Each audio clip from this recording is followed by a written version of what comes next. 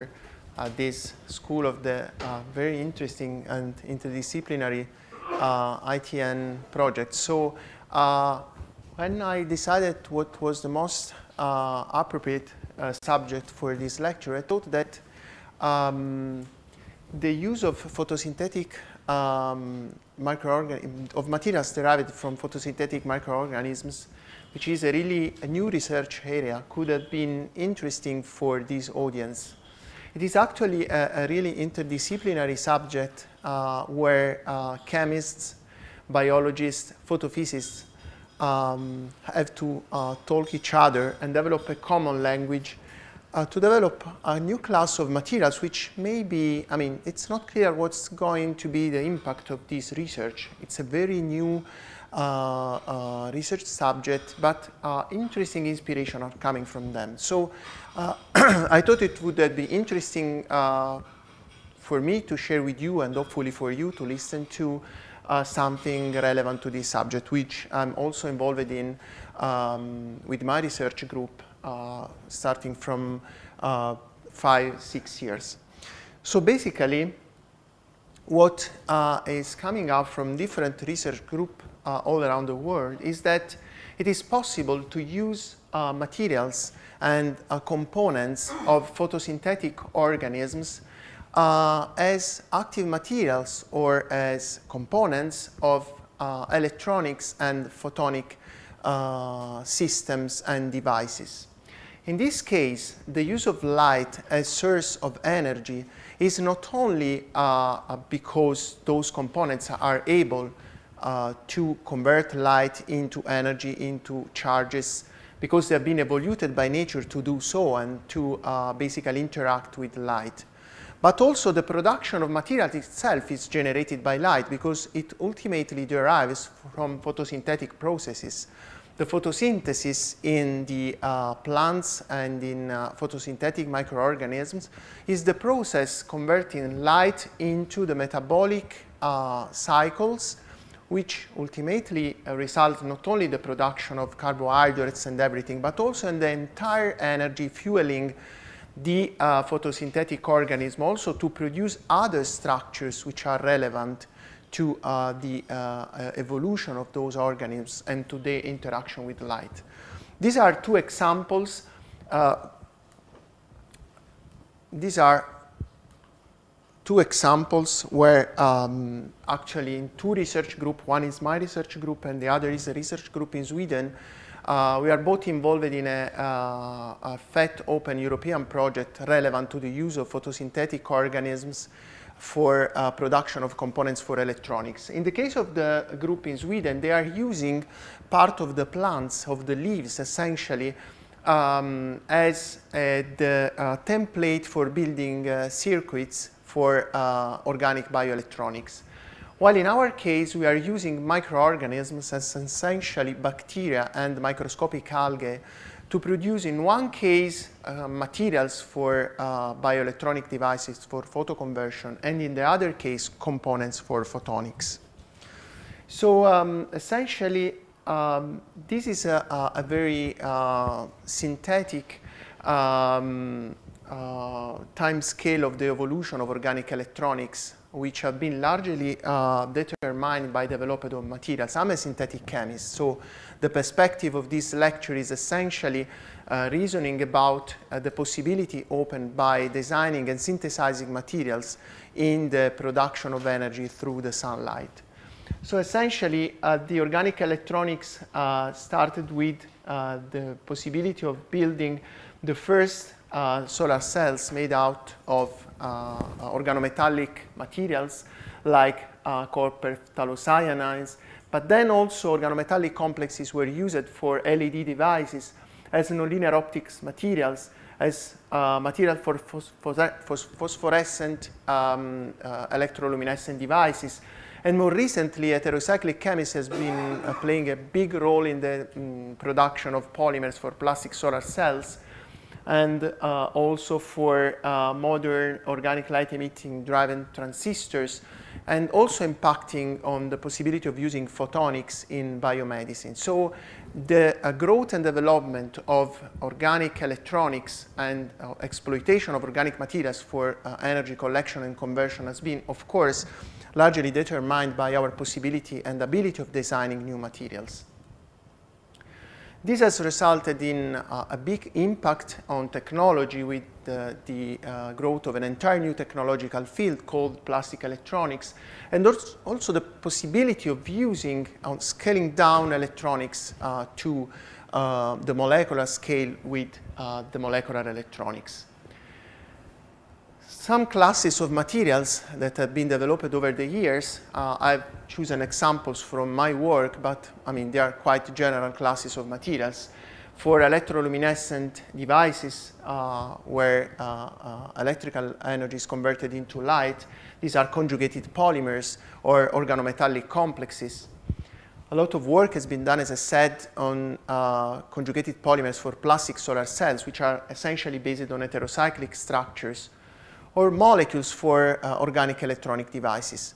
The literature is impressive in terms of optimization of materials based on molecular design, and in most cases, the performances are the first goal, and sometimes there is paid not that much attention to the cost of materials.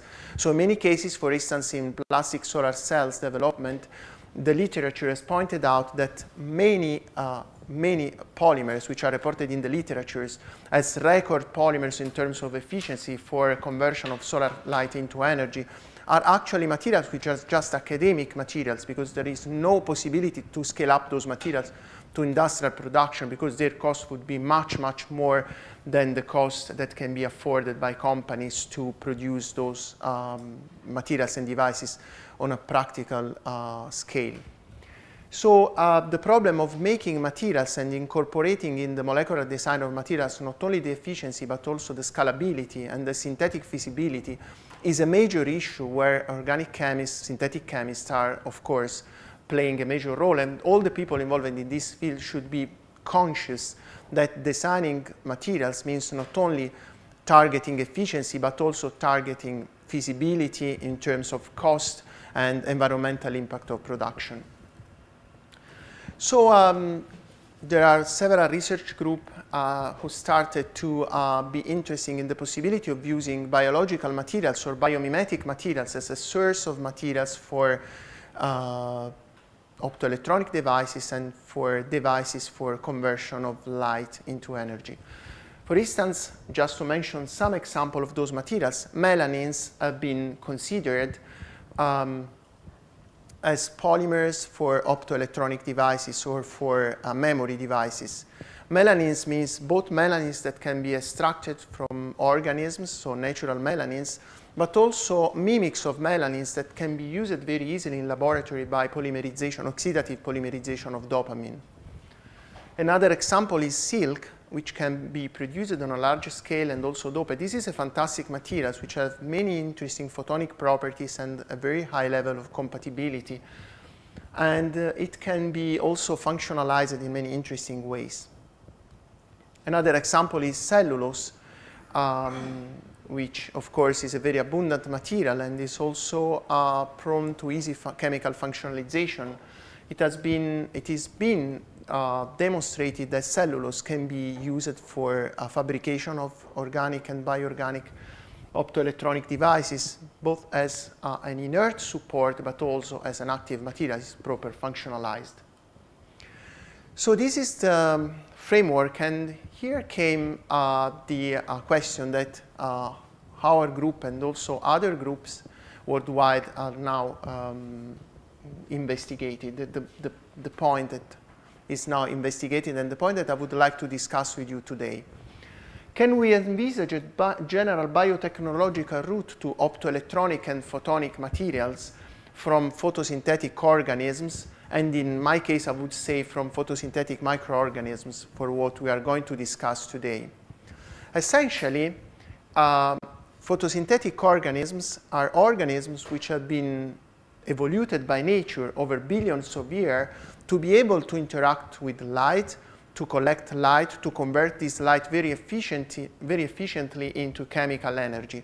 So essentially, they have all the optimized machinery, which is very difficult to mimic, of course, because it's, as I said, optimized in billions of years, for interaction with light and for conversion of light into several forms of energy.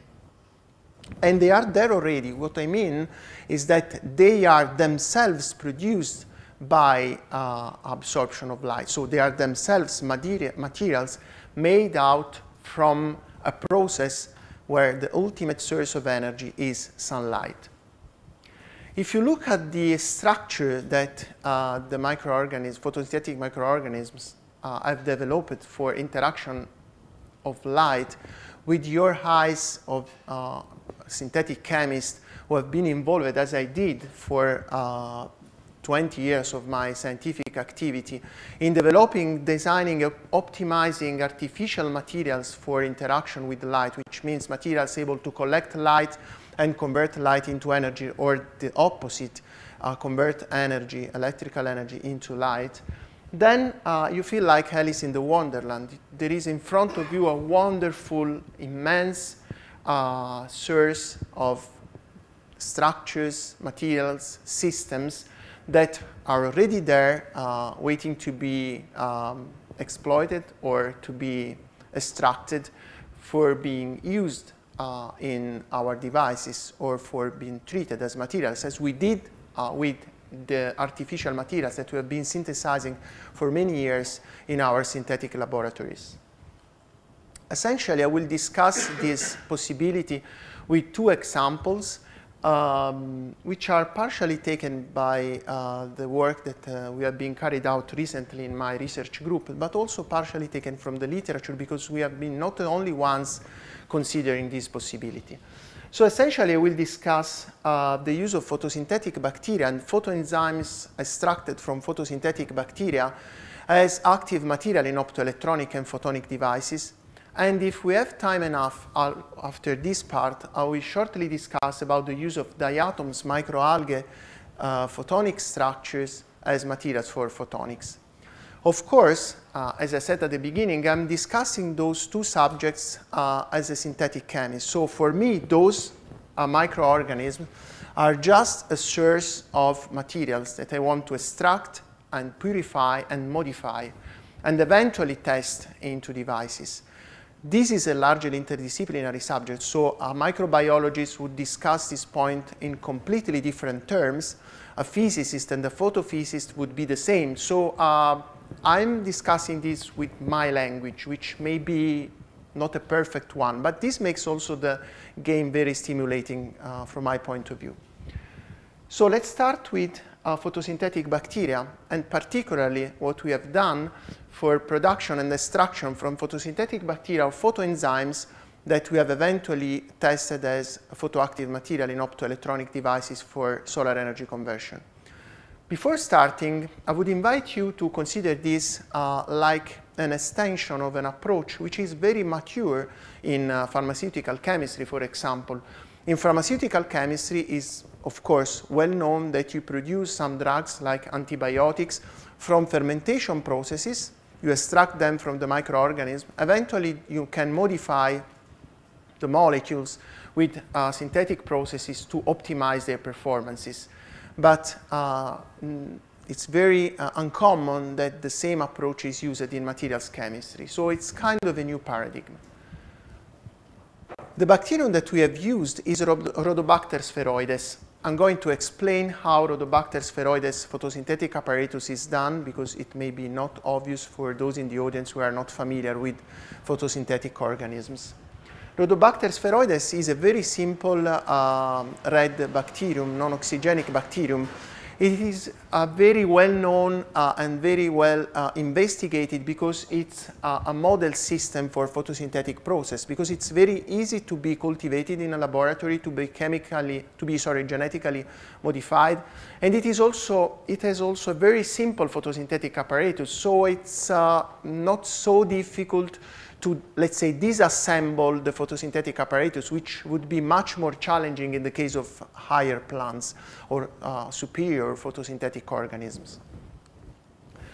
in a very schematic way, we can say that the entire system for collection of light and production of the first high energy chemicals that eventually fuel the entire photosynthetic machinery is all embedded into the cell membrane. So this is the cell membrane, and you can see all these colored structures, which are a very schematic way to represent the photosynthetic unit. The photosynthetic unit is the part of the photosynthetic apparatus which will collect light and convert light into charge-separated states, which are then used to fuel the biochemical part of the photosynthetic system. So we can envisage this photosynthetic unit as made of three components: the light harvesting complex 1, the green, the light harvesting complex 2, the red, and the reaction center. This is an example of how they are organized into the membrane, and then the energy is eventually conveyed to the ATP synthase complex.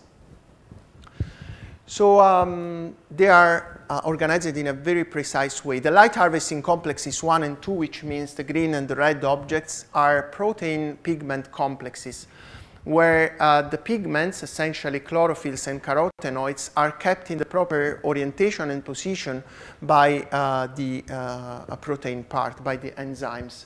While the blue object is the reaction center, which is the actual photoconverter.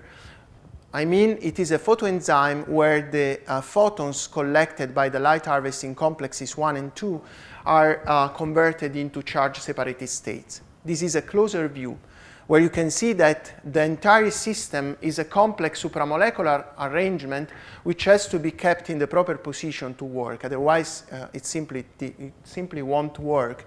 So ideally, if we could take this system out of the cell membrane and put this onto an electrode or into an optoelectronic device, this would be an ideal system for conversion of photons into charge-separated states, because the system is able to convert photons into electron-hole couples with about 100% efficiency. This is not easy because, as I said, that's a very delicate supramolecular system. So if we just take it out from the cell membrane and put on an electrode, it would be quite a brutal approach, which would not work because the system is subject to continuous photodegradation. So in the living system, the antenna complex is continuously replaced, but it can't be done, of course, when we take the system out from the cell membrane. However, on the contrary, the reaction center, which is the actual photoenzyme in charge of conversion of photons into charge-separated states, is a quite robust system. It can be extracted from the cell membrane. It can be kept in solution if provided that you keep it in the presence of a tensioactive which maintain the system in solution, preventing its precipitation.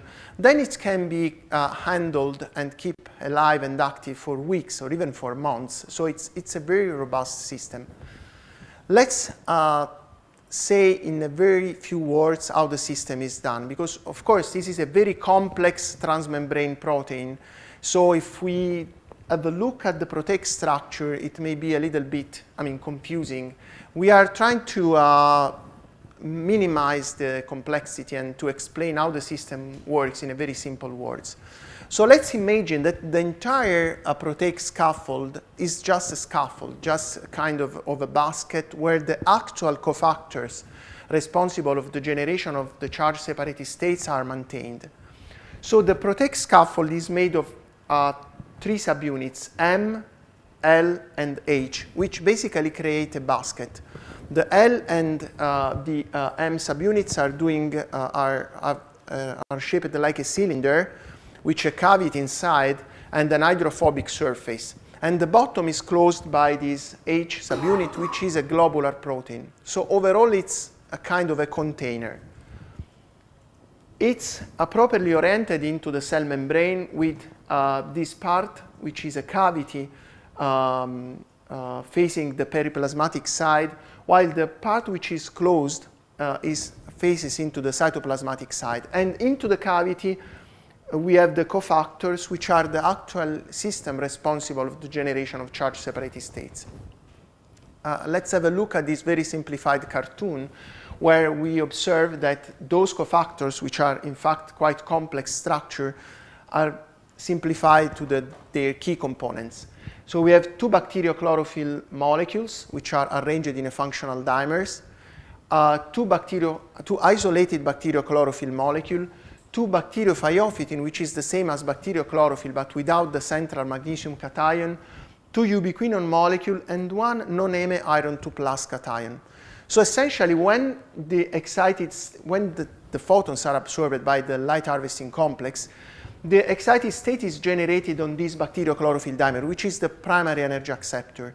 And then a cascade of electron transfer processes takes place, bringing the electron from the primary electron acceptor to the last electron acceptor, which is a quinone molecule.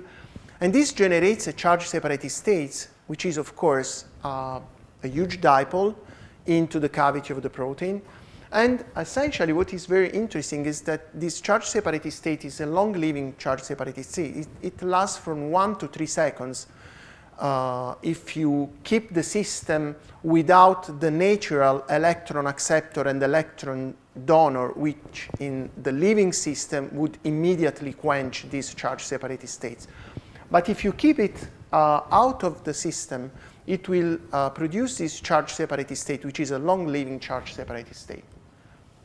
As I said, in the cell, this is fueling the photocycle, which means that the hole generated in the excited state on the functional dimer will be used to oxidize the cytochrome, while the electron will be released in the form of the reduced quinone into the internal environment of the cell, thus creating the transmembrane pH gradient, which is the fuel of the ATPase enzyme. So the idea was, can we demonstrate that this photoenzyme can be used outside the cell to generate charge-separated states, which can be eventually exploited into optoelectronic devices?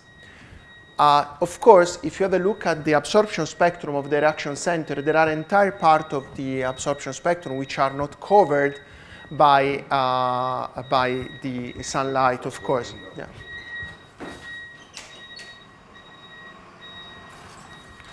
And this is because the system has been evolved in nature not to absorb light, because it's always associated with the light harvesting complexes 1 and 2, but it has been evolved just to convert the photons absorbed by the light harvesting system. But as I said, we can't take the light harvesting complexes out of the cell membrane because they are labile. So to make this system work, we should replace all these complexes with very simple molecules, the same synthetic molecule that we use, for instance, for production of polymers for plastic solar cells, small organic molecules, provided that they match well with the absorption spectrum of the reaction center, and provided that we are able to locate those molecules, to affix those molecules in the proper position on the protect scaffold in order to give energy transfer to the primary energy acceptor. So we started our investigation as a proof of principle. We thought, okay, let's try with a very simple molecule that can absorb light here where there is no absorption in the spectrum of the reaction center, and that can emit light where there is a maximum of absorption in the absorption spectrum of the reaction center. And let's see if there is any kind of energy transfer, if we can, at least in principle, at that wavelength precisely, 450 nanometers, replace the antenna system with an artificial molecule. So we started with this very simple building block, which we had in our laboratories, because this is a very classical building block. It's a bis-thiophene benzothiadiazole building block that is largely used as a monomer for the production of polymers for plastic solar cells. I'm not going to give you synthetic details because I don't know if there are synthetic chemists in the audience, and it could be extremely boring maybe for other people to listen to synthetic details. But I want to point out that this is a very important part of the work, although I'm not going to discuss it into details. But just to share with you the logic of design of the molecule, why we choose this structure, because it has a good absorption spectrum, more or less matched with the minimum of absorption spectrum of the reaction center. It has a good emission, which is located where the relative absorption of the reaction center takes place. And it has also a good Stokes shift. We can modulate the position by extending the conjugated system in order to match exactly with the absorption spectrum of the reaction center. So we end out with a molecule which has an extended conjugation, but we also need a flexible spacer because the molecule is a rigid rod molecule. So if we just attach the molecule to the protein without a spacer, it will intercalate into the alpha helix of the protein. It will denaturate the protein. The denaturation of protein is a major issue if you want to use protein as active materials in optoelectronic devices. And of course, we need a reactive unit that is able to covalently attach the molecule to precise position of the protein. This is engineering the position where you want to have the molecules attached in order to have energy transfer to the photoenzyme. So you see there is a good matching of the absorption and emission, and we can carry out the chemistry to attach our antenna using a very simple amide bond formation that will covalently affix the antenna molecule to the lysine residues of the protein. There are precise positions which are indicated here as these blue dots, which are the amino groups. We know exactly where the amino groups are in the protein, so we know exactly where we are eventually going to bind the antenna molecule on the protein. And some of those positions are very useful because they are very close to the primary energy acceptor. What we did is to confirm that we in fact had functionalized the protein in the proper position. So we could crystallize the photoenzyme, which was not very simple. These are the crystals of the native enzyme, and these are the crystals of the bioconjugated system. And upon collecting X-ray data at the synchrotron facility in Grenoble, we could figure out to have a map of the position where the photoenzyme is, where the antenna is located. And for instance, we could demonstrate that this lysine residues has been functionalized, which means that the antenna is close enough to the primary energy acceptor and also to the secondary energy acceptor to give Forster energy transfer. So that this small organic molecule replacing the huge antenna system can be attached in a proper position to collect light and give energy transfer to the reaction center. We can see a partial quenching of emission upon energy transfer. We can see a change in the fluorescent lifetime decay, which indicates that effective energy transfer is occurring, and that so Forster energy transfer is a possible mechanism for transferring energy to the reaction center. What we find is that this is the absorption spectrum of the native reaction center, the blue one. The red one is the spectrum of the functionalized reaction center. So clearly there is an absorption here at 450 nanometers where the native system does not absorb, which is due to the absorption of the antenna molecule. And if we measure the concentration of charge separated state shining light at 450 nanometers, where only the functionalized system can absorb light, we see a 5-fold increase in the concentration of charge separated states, which is the final proof of the effective energy transfer. We have effectively replaced the antenna system with this monochromatic absorber at 450 nanometers. This is just a proof of principle, of course, because we want to replace all the wavelength, to have absorption in all the wavelength of the absorption spectrum. So we need different molecules.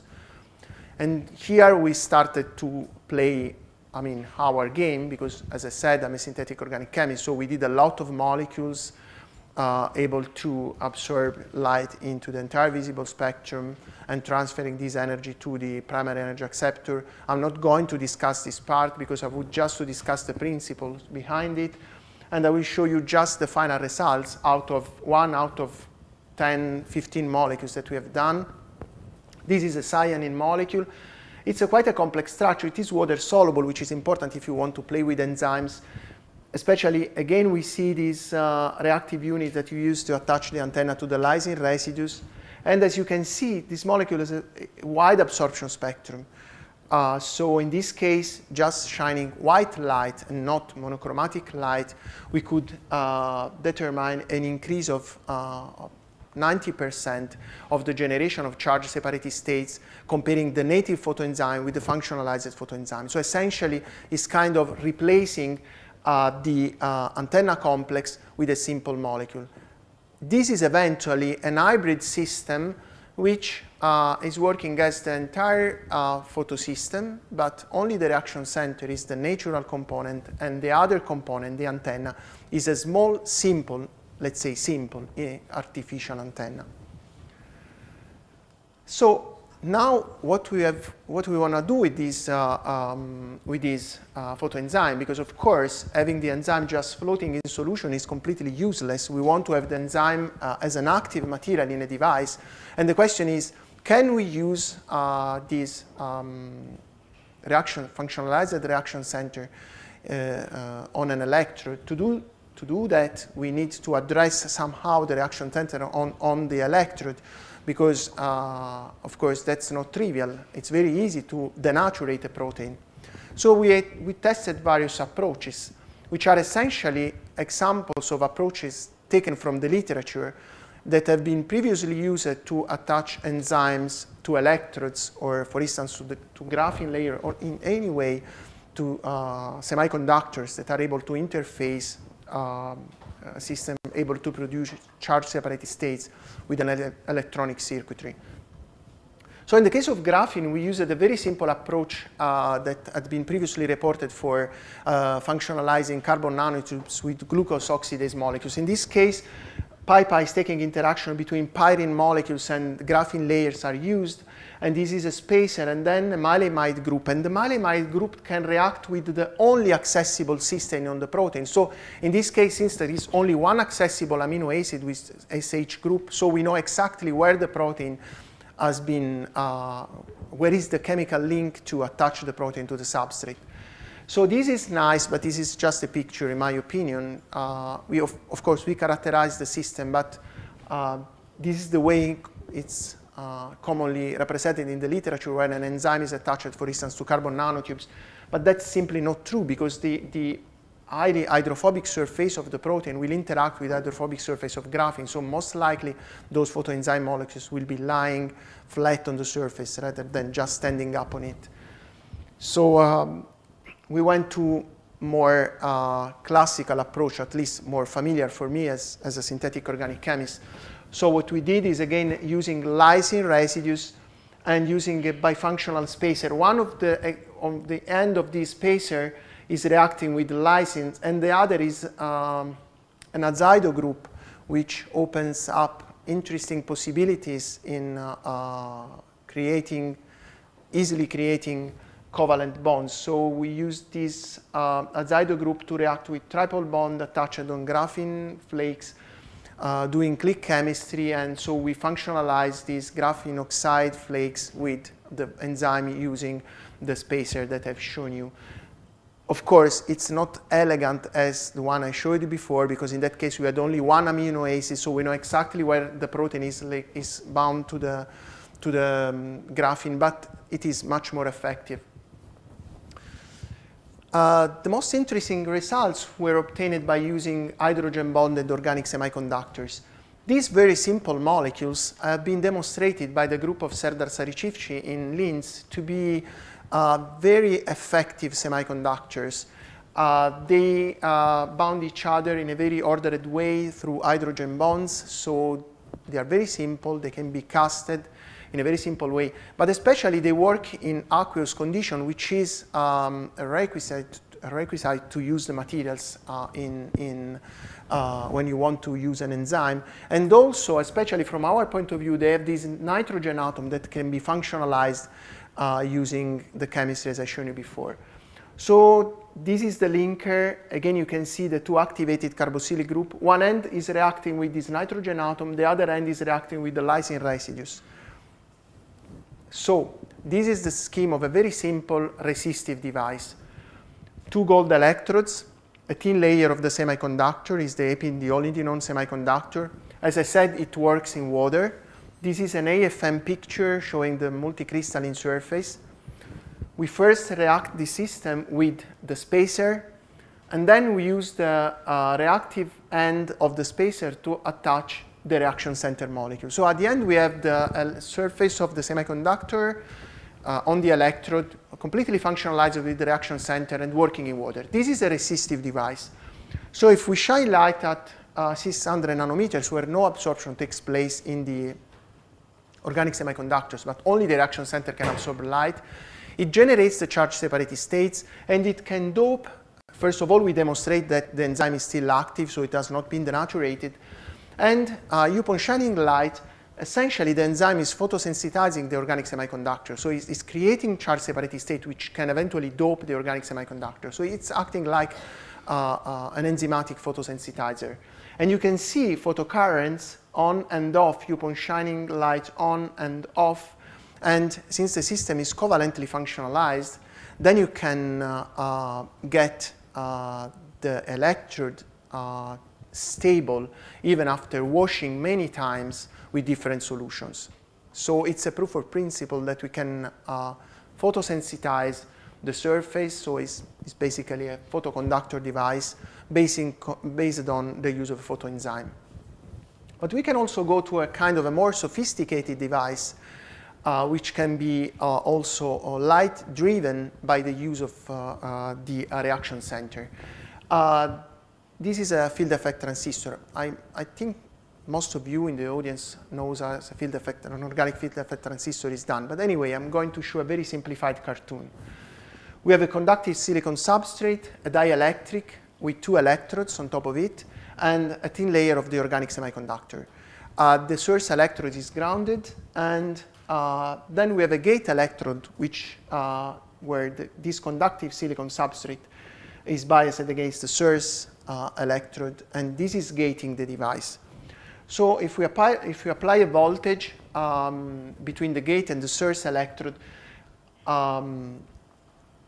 charges are collected at the very first interface between the organic semiconductors and the dielectric. So this is the channel. And depending on the intensity of this voltage, we can accumulate an increasing amount of charges.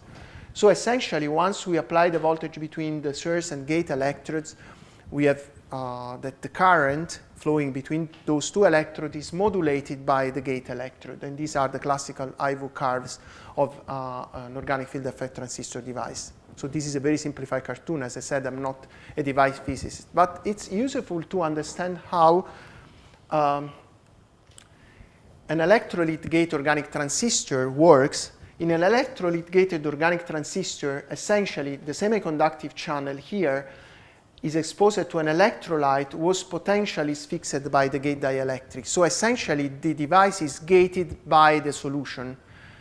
And the gate electrode is this electrode into the electrolyte solution. So what we want to do is to use the light as the external stimulus to trigger and to modulate the current flowing into the device. So this would have been a light-gated transistor. To do so, we need to accumulate our reaction center right here attached to a transparent ITO electrode. And this is the channel. But to make this system work, we need to have the reaction center not only affixed on the electrode, but also oriented. So this is the, let's say, the most challenging point, because if we have the dipoles randomly oriented, of course they will cancel each other, so you will not observe any effect. So how can we orient the reaction center protein? It's a delicate object. It's not easy to orient.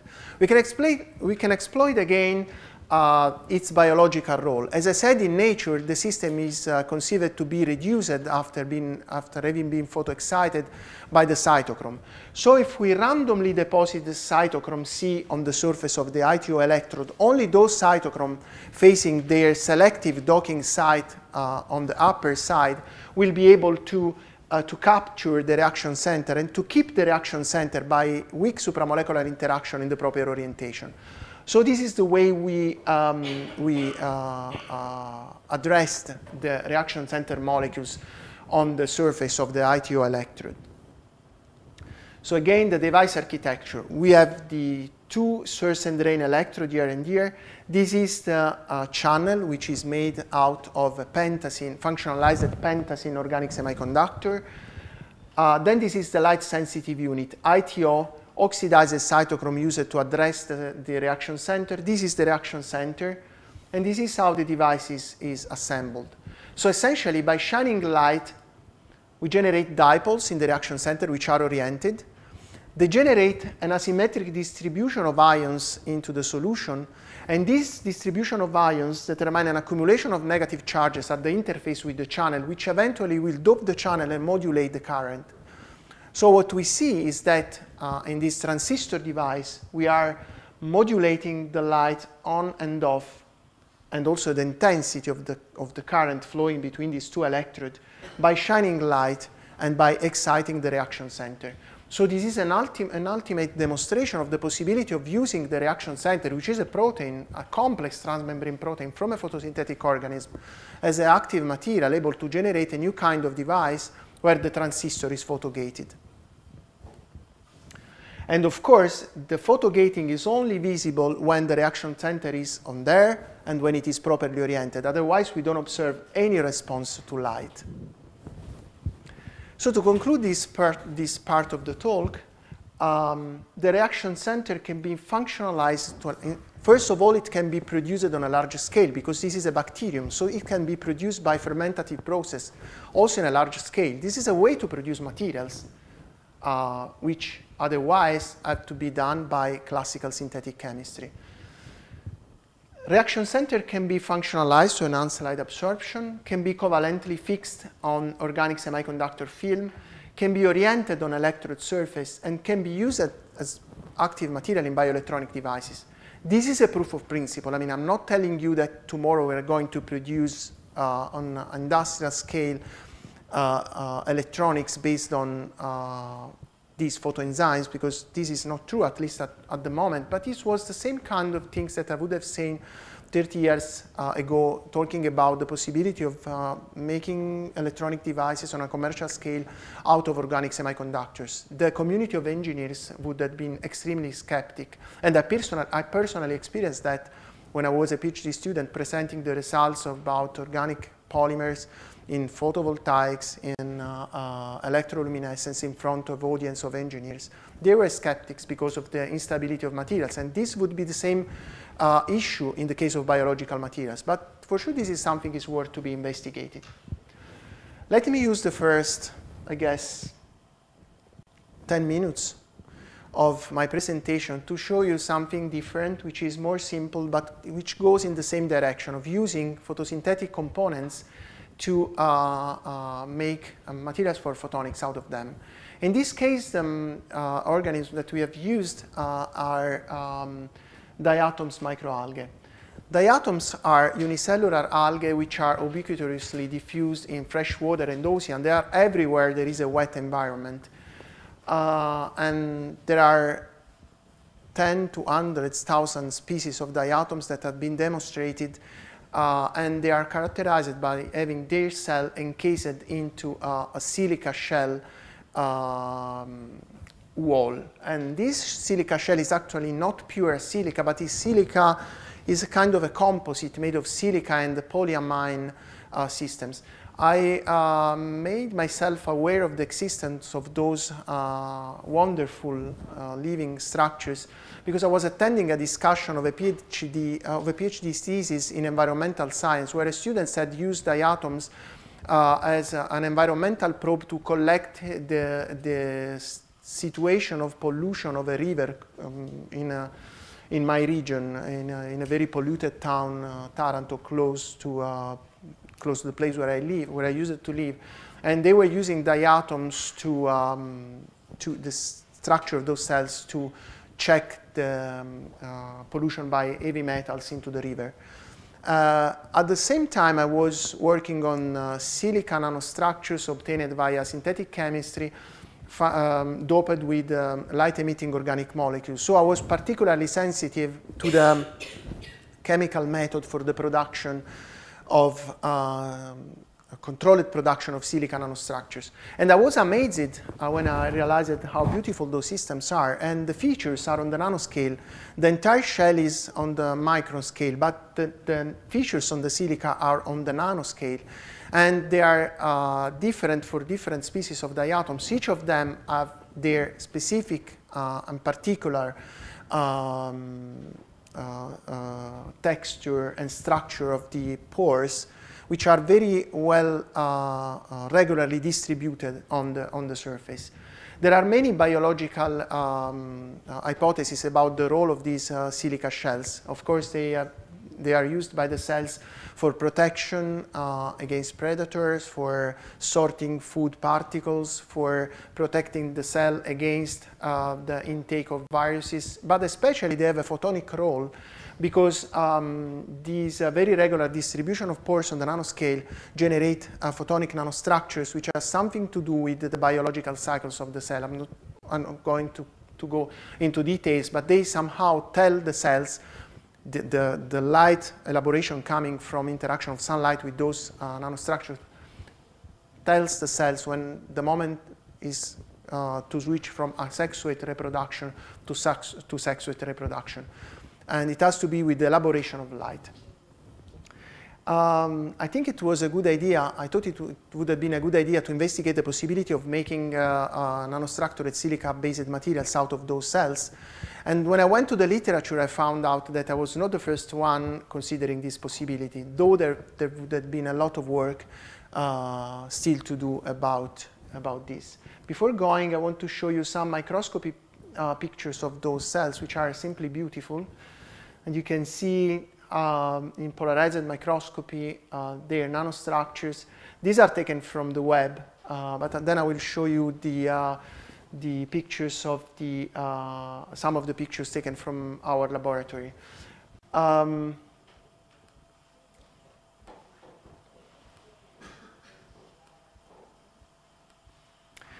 This is a very classical picture because all those silica nanostructures share a common feature, which is they are made of essentially three components, which are an epitheca and an hypotheca, which are like petri dishes kept together by a sort of belt, which is a girdle. And the nanostructure, which is as I said, is species specific, is different on the epitheca, on the hypotheca, and on the girdle, keeping the two parts together.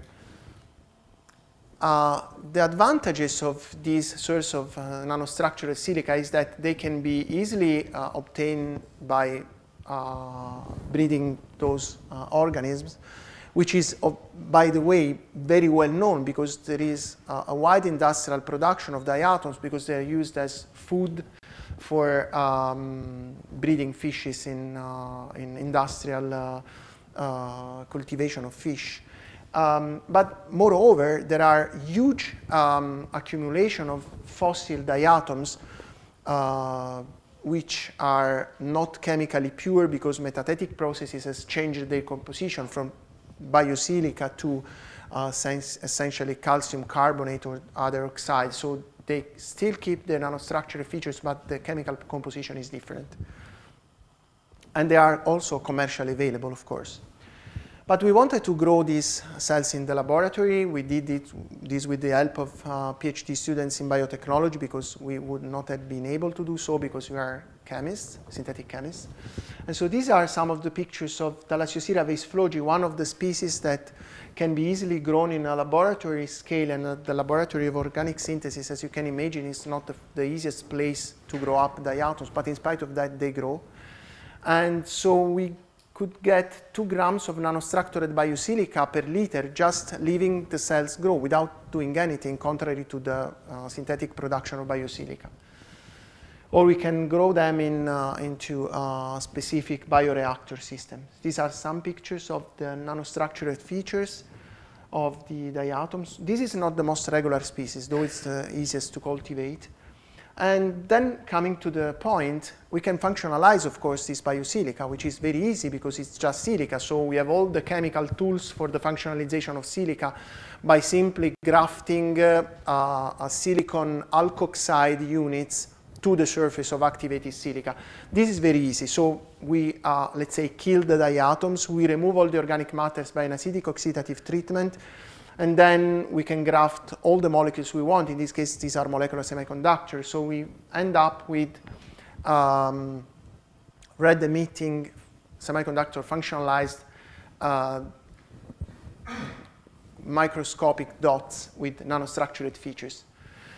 What is more interesting is that we can also do that in vivo, which means without doing chemistry on the silica shell previously extracted and purified, We can just dope in vivo the system by adding certain molecules properly functionalized to the growing medium of the diatoms. For instance, we can dope the silica with iridium and with the other main group metals by simply adding phosphorescent iridium complexes to the growing medium. And then we can extract the silica and also eventually break down the silica shells and convert them to nanoparticles. So this is a very easy way to produce heavy metal doped silica nanoparticles by simply exploiting the solar energy, which is the energy fuel for growing algae, and they do all the work for us.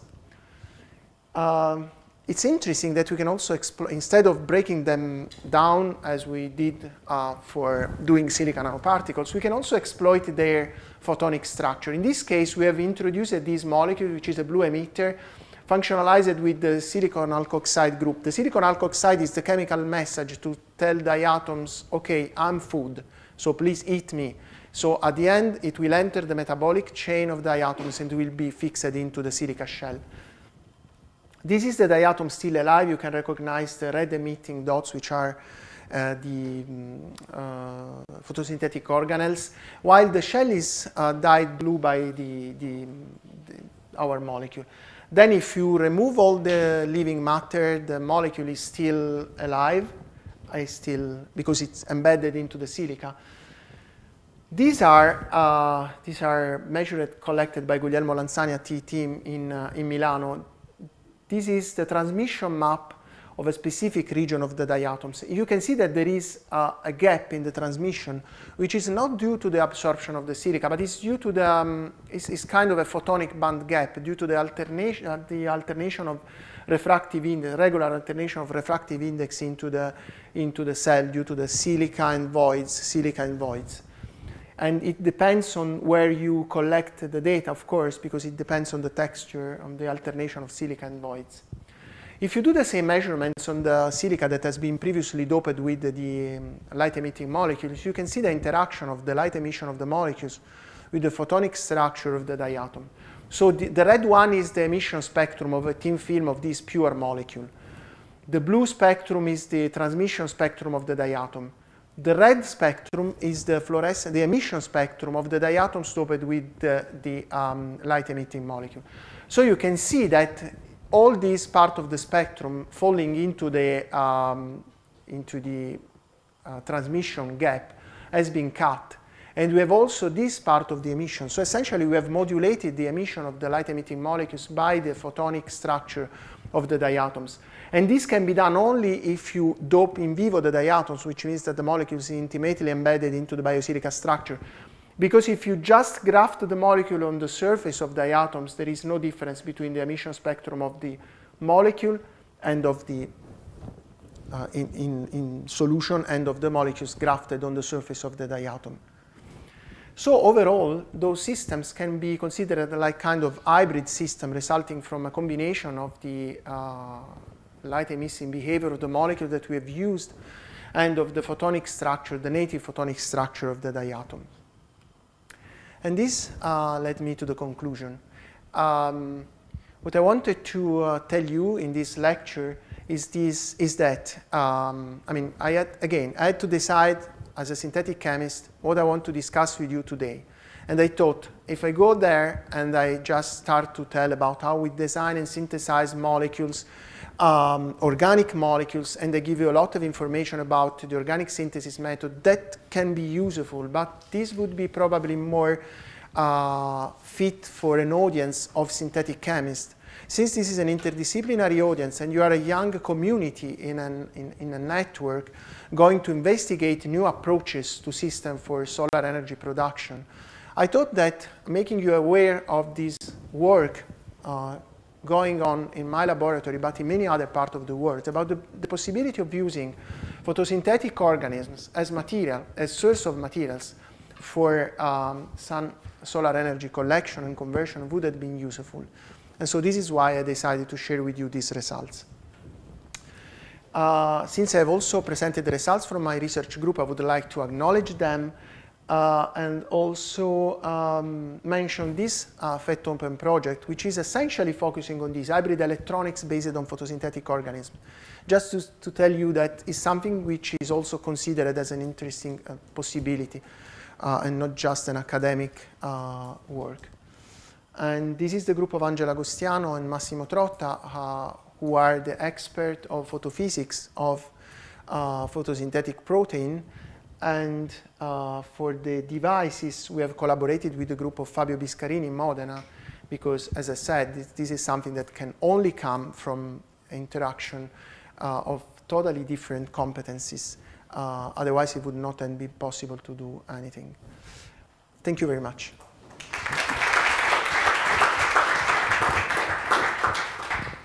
Thank you, Gianluca, for the boundary between biology, organic chemistry, and photochemistry. Question?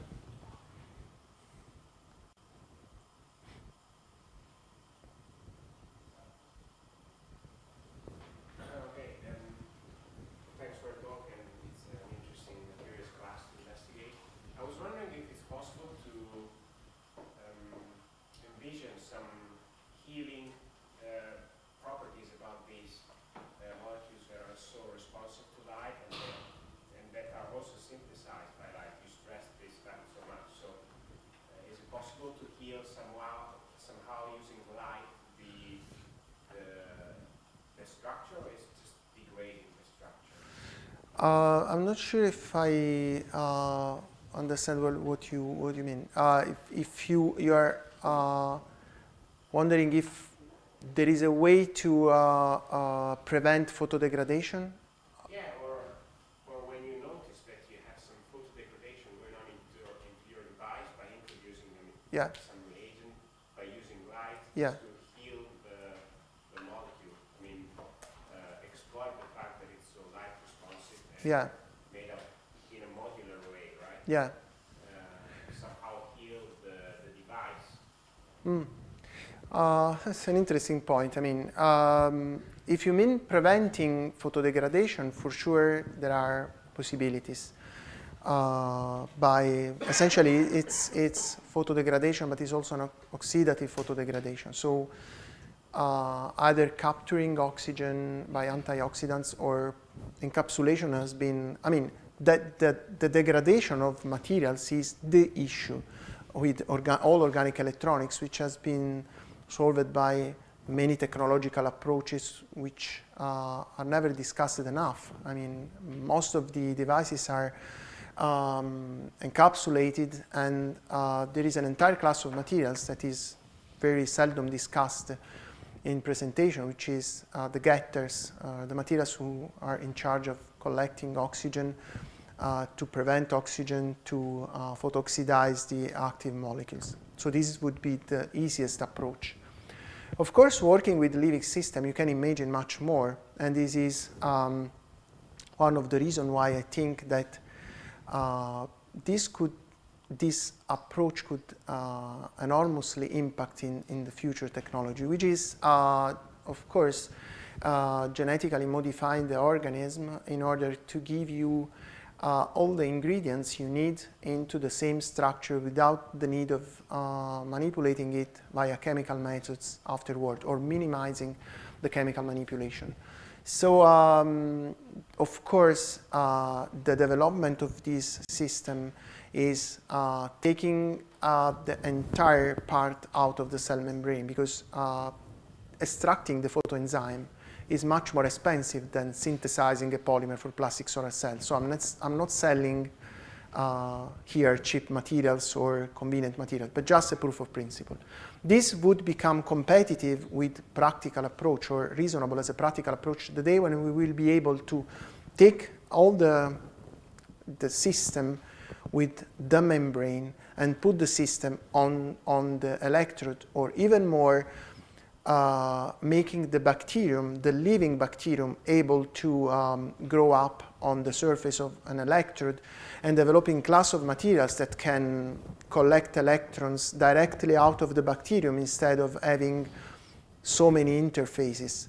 So that moment will be also the moment where we will be able to protect the entire systems against photooxidation, make the system stable, and so make the system meaningful in terms of production. So you can imagine all the possible situations between adding molecules that just prevent oxidation, like getters, and making the living system able to behave as a material, and with that bringing with him or with it all the self-healing ability, because what the bacterium does, in fact, and the plant does, in fact, is continuously self-healing, because the molecules are continuously photooxidized. So they are continuously replaced by a living cell. So the entire genetic machinery is also in charge of of healing the system. So that's the way, probably. Just a quick question.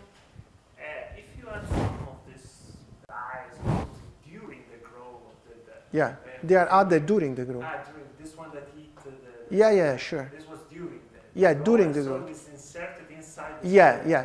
What happens is that if you introduce this trialkoxysilane group, so since the cell is always looking for source of silicon, they can also grab the silicon from the glassware. So once they see this alkoxysilane group, they immediately convey it to the silicification vesicles where the biosilica is produced. So although I have not conclusive proofs, but I think that probably the molecule is eventually covalently attached to the silica structure because of that tritoxysilane groups, yeah. And you think we should, then when you make that oxidative gradation of living matter, you don't have chemical modification. That was the major issue, in fact. So first of all, when we do photodegradation on the molecules that has been just grafted by chemical methods, so if I take the silica shell, purify from the living matter, and then I graft the molecule, then if I do the oxidative acidic treatment again, all the organic molecule is bleached because it would not resist that aggressive treatment. When you do the same, once the molecule has been embedded in vivo, through adding the molecule to the we don't see significant changes in the emission spectrum and in the absorption spectrum, which is an indirect indication that the molecules have survived the chemical treatment. Then we did also some mass spectrometry measurements on the doped silica, and so we have quite conclusive evidences that the molecule is intact. You know, as organic chemists are quite picky about conclusive proofs. So it's reasonably demonstrated that the molecule has not been destroyed, which means that it's very intimately embedded into the silica. Yeah. Normally, nature protects itself by using carotenoid. Yeah. So why? This is a classical way to Yeah. avoid. Yeah. Actually, carotenoids, when the system is the entire living system, they are doing their antioxidant work in the classical metabolic way. When you take them out from the cell, just adding carotenoids, I mean, we have not tried to do that, but it would be like an antioxidant. We have not tried it. Okay. When you have produced your click chemistry, how did you attach your aromatic ring to the graphene? Those are, to be honest, those are molecules which I think are commercially available, those where the graphene flakes are already attached to the graphene. But there are plenty of methods where you can exploit because these are graphene oxide groups. So graphene oxide, of course, has many functional groups, epoxide groups that you can exploit for doing, for instance, a nucleophilic attach with also organometallic reagents to attach the aromatic ring bearing the triple bond. So it's not pure graphene, which would make the functionalization much more difficult. It reduces graphene oxide, so there are still functional groups around that you can exploit for doing chemistry on top of it. Okay. I think that's time to. All right, so thank again. Thank you.